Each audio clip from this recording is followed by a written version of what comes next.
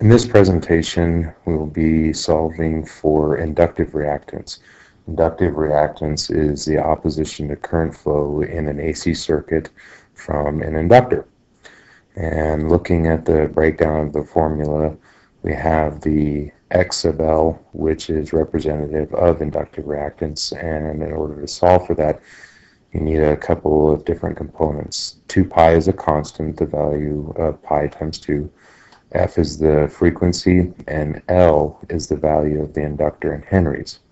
So when looking at solving for that and using the magic circle, we can simply just cover up what it is that we need.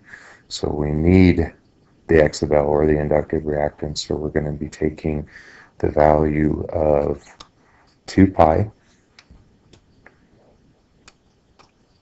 times the frequency, and the frequency given in the circuit is the 60 hertz.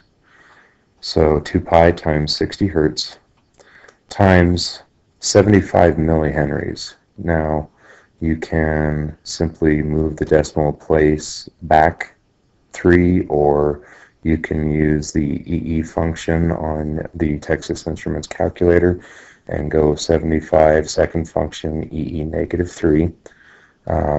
Whichever is easier, but we can simply convert that to henries. So we take all of those values and punch them into the calculator, and this is going to be equal to 28.26, and that is an ohm value. That is an opposition to current flow. So that is what the inductive reactance is for this specific circuit, and that value.